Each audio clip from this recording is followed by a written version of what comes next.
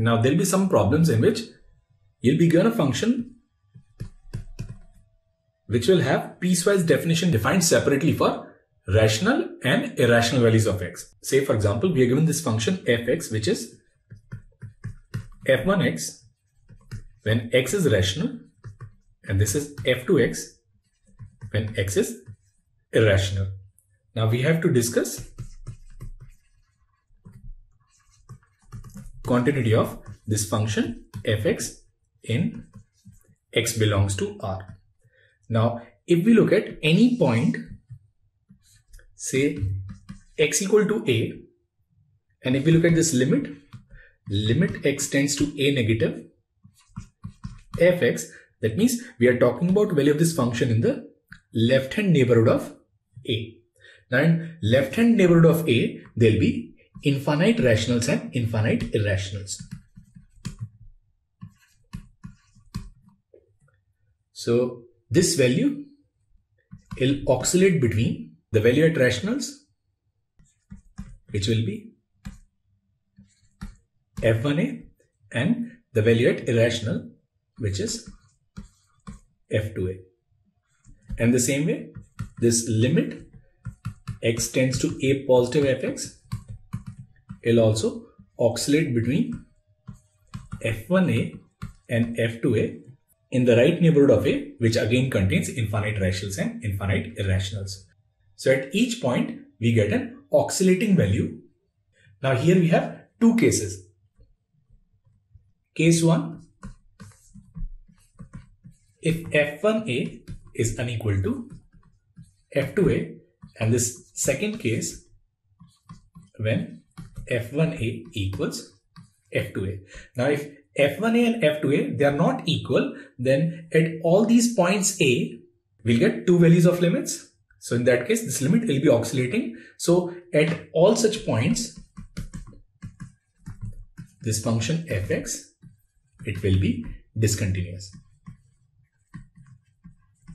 So at all the real numbers x equals a, this function will be discontinuous if f1a is different than f2a.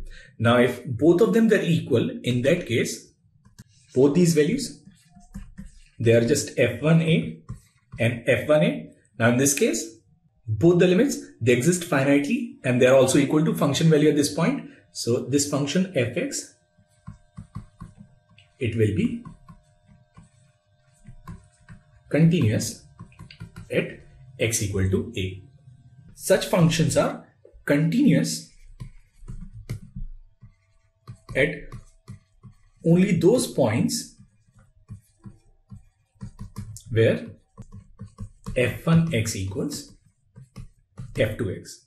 So all we need to do is we have to equate these two definitions, and then we'll solve this equation to find real values of x, say x1, x2. So this function fx will be continuous only at these points, and at all other points this function will be discontinuous. Now say for example,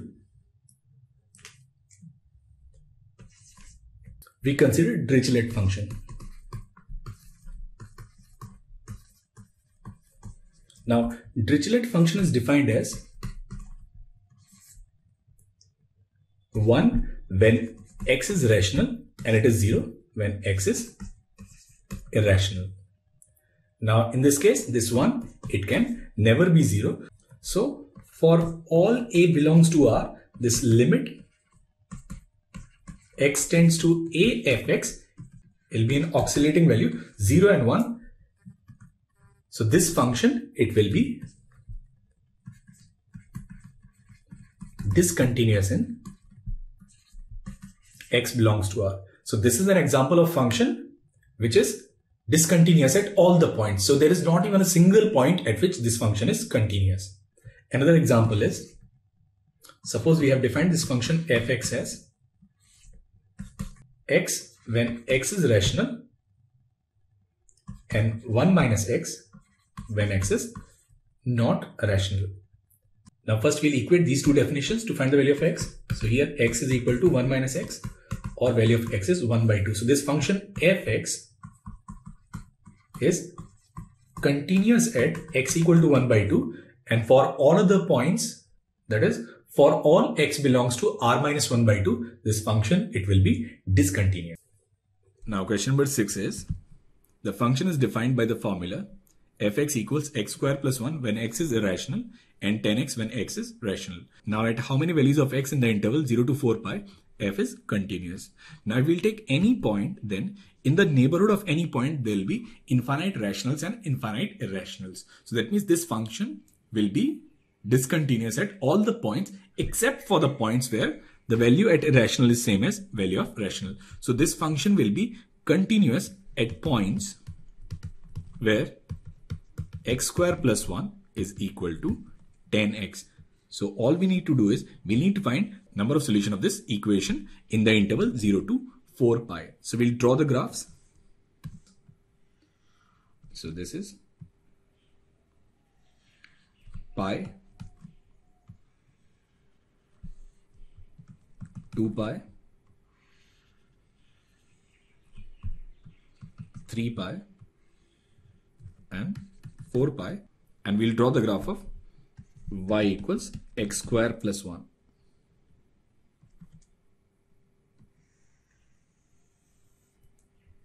So these two graphs, they intersect at 4 points. So number of points or number of values of x in the interval 0 to 4 pi where this function fx is continuous is simply 4. Now here the question is, we are given this function fx, which is x when x is rational, and it is 1 minus x when x is irrational. Now it says find the continuity of f of fx. Now though it is not asked in this question, we'll discuss continuity of fx. Now literature says if we have any function fx which is defined as f1x when x is rational and f2x when x is irrational, then this function is continuous only at points where f1x equals f2x. So this function will be continuous for only those points which are solution of this equation f1x equals f2x. Now what is the reason for that? Now suppose we have this function which is defined differently for rationals and irrationals. Now at any point A, in the neighborhood of A, there will be infinitely many rationals and irrationals. So if we take its left hand limit will be this oscillating value f1a, f2a, and on the right hand also it will be this oscillating value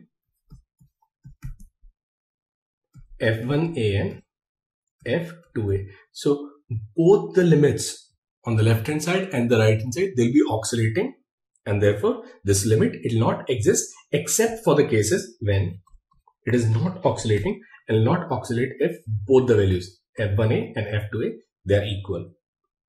So that means this function is continuous for only those values where f1x must be equal to f2x. Now for this function, if we equate them, x equals 1 minus x, we'll get value of x as 1 by 2. So fx is continuous only at 1 by 2, and at all the points this function will be a discontinuous function. Now for this question, we do not need any of this analysis. So in this, what we need to do is we need to find f of fx. Now when x is rational, fx is x, and therefore this fx will be a rational number, and if fx is rational, then f of fx will be simply x. Now when x is irrational, fx is 1 minus x, and 1 minus x is irrational, and if it is irrational, it will go to this 1 minus x. Then in that case, f of fx, it will be 1 minus x, which is x. So whether rational or irrational, this fx will always going to be x. That means it is continuous for all x belongs to 0 to 1, and that's your option A. Now the question is, let A is number of points of continuity of fx, which is defined as x minus 1, when x is rational, and it is x square minus x minus 2 when x is irrational. Now we have already studied such functions, and we know that the only points where this function will be continuous is when x minus 1 is equal to x square minus x minus 2. Now we can write this as, so here we'll get 2 points. So in this case, value of a is simply 2. Now b is number of points of discontinuity of this function fx, which is signum of x cube minus 3x plus 1. Now if we look at this cubic function, which is y equals x cube minus 3x plus 1, then dy by dx is 3x square minus 1. Now it has 2 critical points, x equals plus 1 or minus 1. Now this y at 1, it will be minus 1, and y at minus 1, it will be minus 1 plus 1 will be simply plus 3. Now if we draw an approximate graph for this function, then we'll start from minus infinite, and then we'll take a positive value, and then we'll take a negative value. Now this function, it has 3 real roots. Now if this function has 3 real roots, then this signum function, it will be discontinuous at 3 points. So in this case, the value of b is simply 3. And it says c is number of points of non-differentiability of this function. Now here we have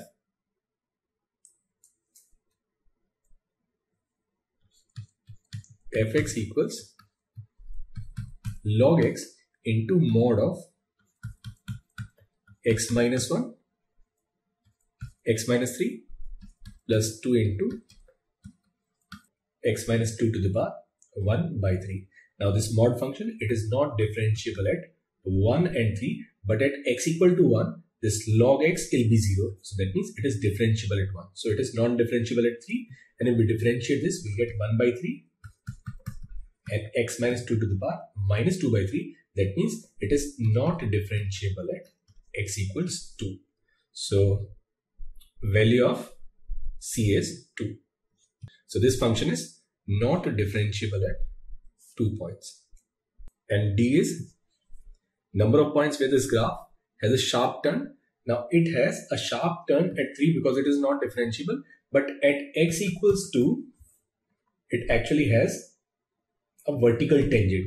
So in this case, value of d is simply 1. Now we need to find the value of a plus b plus c plus d. Now this is 5, 5 plus 3, 8. So answer to this question is 8.